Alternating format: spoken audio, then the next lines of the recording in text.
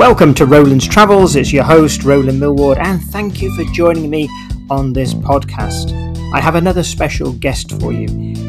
It's the turn of Glyn Coy, who has a very special interest in the county of Wiltshire. I'm going to interview Glyn, and he will explain more.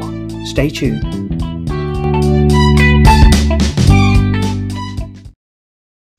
Well, welcome, Glyn, to the podcast. Nice to have you here. How are you doing? Yes, I'm very well, thank you, Roland. Very well indeed, even though I've only just got over a bout of the dreaded COVID. But I'm fighting fit today, thank you. Oh, that's good. We don't want too much of that around. There is a lot of it going on at the moment, I'm afraid. A lot of people I know have come down with it, so glad you've recovered.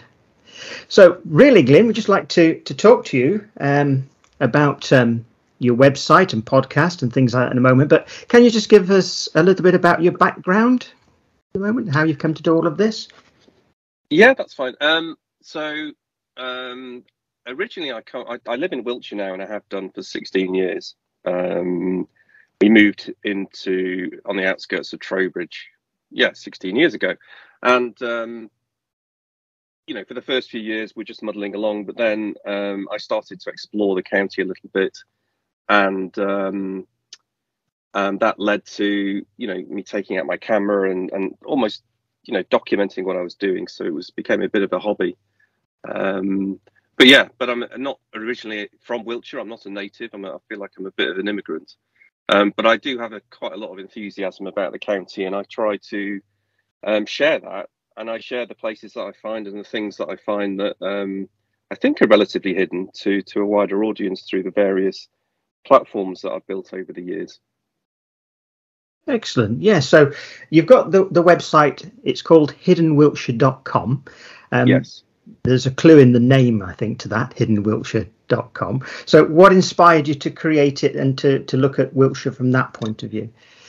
I think it was because there's so many well-known parts of Wiltshire that are on the tourist trail, like the Stonehenge and the Avebury and places like that. But I was more interested in uncovering the places that were not so well known.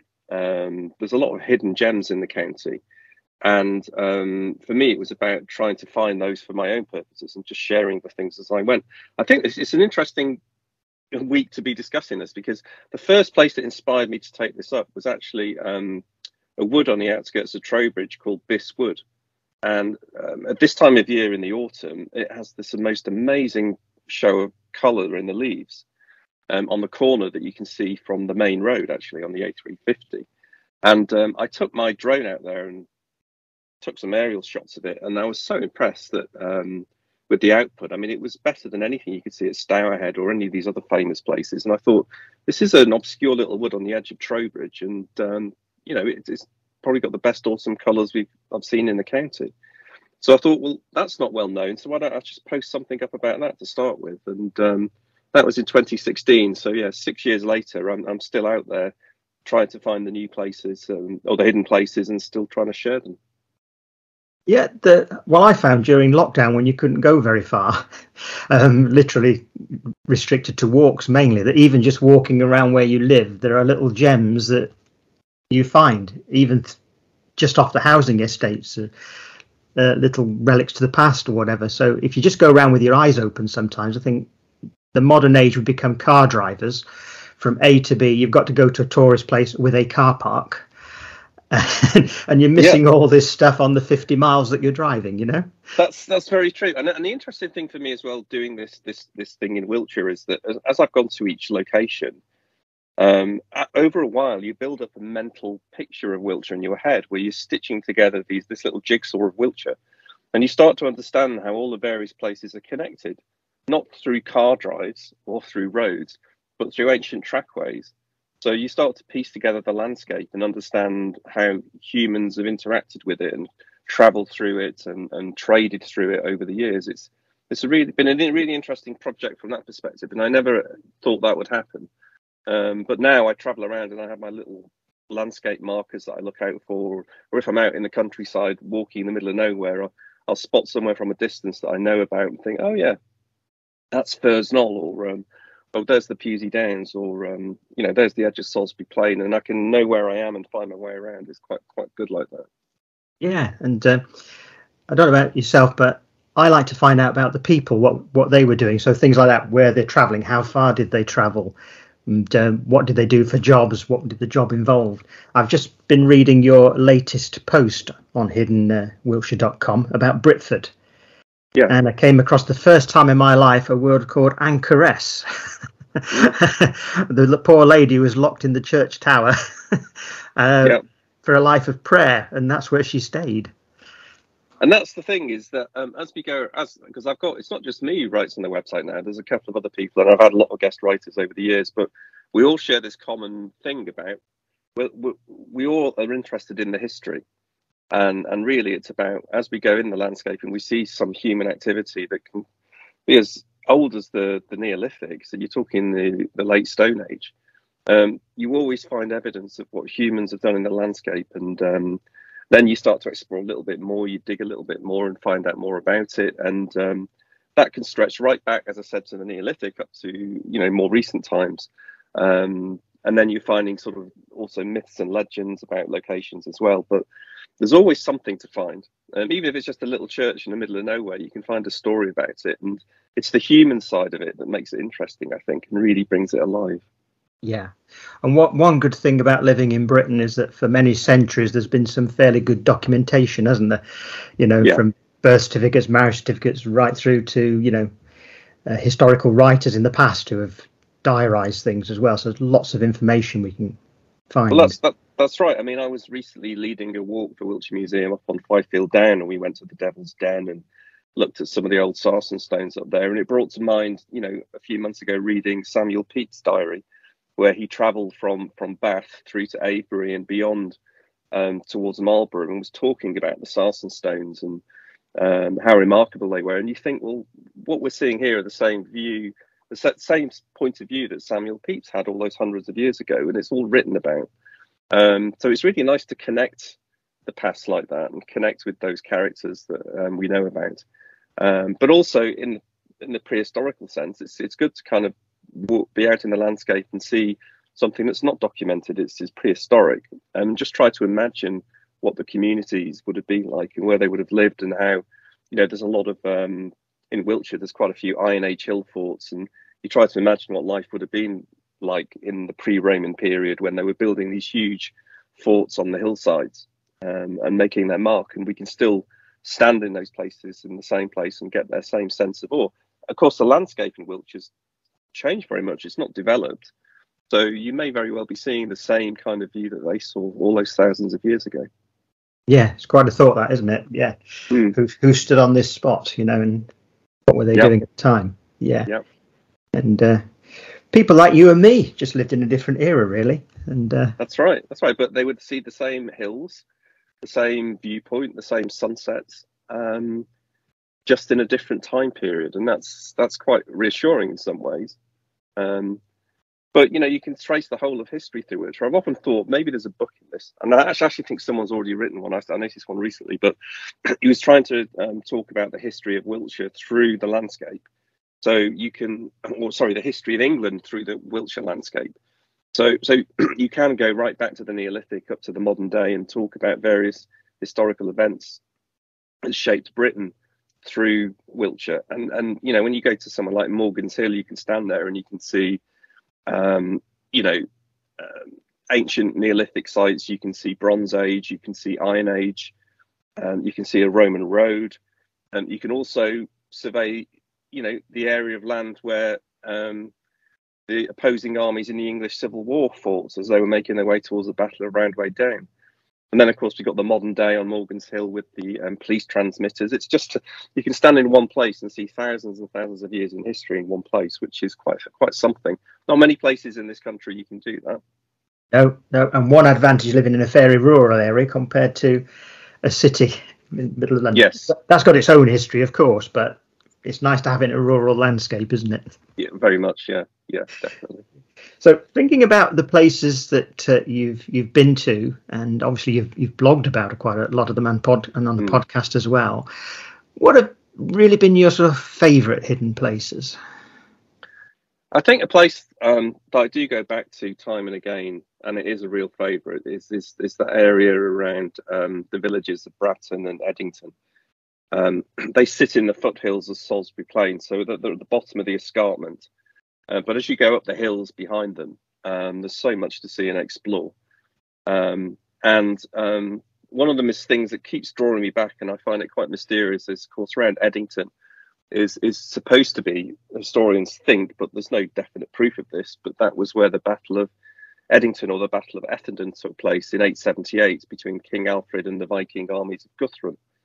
And down in one of the valleys there, in Lucombe Bottom, it's called, there's a sarsen stone called it's known locally as the Bloodstone, and it does have a kind of orange tinge to it when the sunlight catches it. But it was believed to be used as an execution block at the end of the battle, where people would be decapitated. Now, of course, there's no evidence for this at all, so it's in many ways it's probably a bit of folklore, but it is quite fascinating. And then behind there, you've got the springs, because in that area you've got a geological space where the chalk of Salisbury Plain comes up against the clay of the adjoining land, and that's when you get chalk meeting clay. That's where you get springs.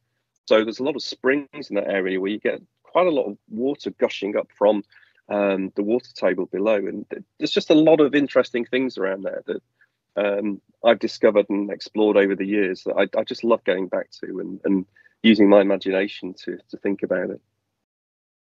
Oh, brilliant. Yeah, it's I think that's a great story. Obviously, in the English language, that's a very important place as well, because as someone once said, if King Alfred had lost, we could all been speaking Danish. Yes, exactly. And who knows, they might have been able to beat the Normans. So yeah, I know. History, is often hinges on these little things, doesn't it? And yeah, the history of this nation may have been very different if that battle had gone in a different direction. Who knows? But it's fascinating. It really is. It is. Yeah, and that's another part of the history we've got. There's been so many conquerors and different languages and mixed in, and it's changed everything. Yeah. But there are other places as well that I find interesting. I find the Deverell Valley very interesting, and there's some beautiful walks there. And actually, walks and an area of countryside which is much underused. You don't see many people up that way, but there's a very historical Roman feel to the Deverell Valley. There's been quite a lot of Roman finds, and the two Roman roads intersect, it is believed, at the ford at Kingston Deverell. And from there, of course, you can trace the Roman road that goes all the way back across the Great Ridge through Groveley Wood back towards Salisbury. But these places are still today very, very rural and very quiet and peaceful.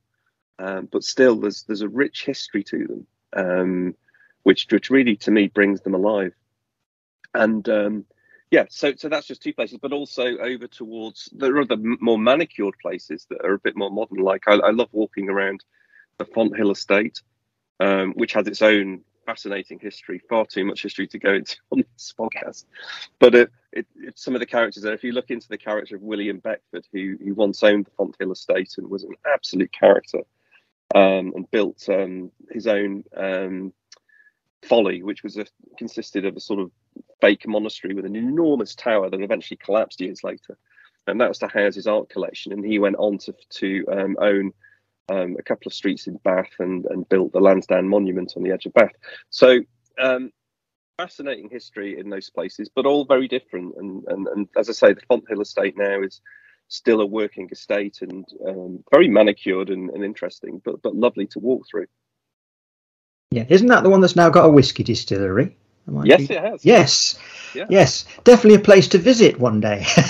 Yes, yeah, most definitely. That's an added incentive, I think. Yeah, it would be rude not to try it out, wouldn't it? Yeah, very much.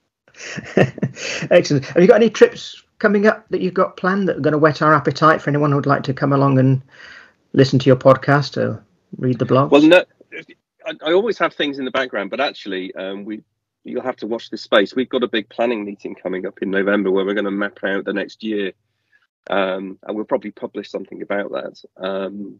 But there's lots of places I've still got to explore more. I've got to go up to the north of the county, do a bit more exploring up, north of Swindon over there. That's underexplored for me. And the Far East, of the county I've dabbled in, but would like to explore more, particularly around the Hippenscombe area, where there's a lot of archaeology up there that's not really been uncovered, but I'd like to do a bit more exploring up that way. But as always with these things, a lot of it depends on tip-offs as well. So if anyone's listening to this and has their own hidden part of Wiltshire that they think no one knows about or deserves to have a wider audience, do get in touch and we'll take a look at it, because we often depend on tip-offs from people about new places. Yeah, that's right. Good. Well, we'll do that. We'll pop in your website link and podcast link into the description for the podcast here, so people will be able to find you. So that'd be good. Is there any other way they can find you at all other than hiddenwiltshire.com or the podcast on Apple? You can find us on the usual social media places. So we have a Facebook page, Hidden Wiltshire. Yep. We have a Facebook group where we have more involved chats and things like that. That's searchable on Facebook as well. And I'm on Instagram and Twitter as well. On Twitter, I do post quite a lot of photographs about things that I find as I'm out and about. But yeah, so an active social media presence. But the website is the real hub of everything that we do. We've also produced a couple of books about Wiltshire. One of them sadly is sold out, but another one is still available on the website. And that is also a good way of finding out more information about the places that I've found along the way. I don't know about sadly sold out. I thought that might be a good thing. Well, it's sad in that I'd love to sell more. Yeah, some more, yeah. But I'd have to find a new printer for that one, because these are self-published books. They're not Yes. available. No. Actually, they are available. You can buy. They are available in Devises books and Devises. So they may have some copies of both the books. They've certainly got a copy of the second one, but they may have some of the first one still in stock. But I'm all sold out of the first one. Excellent.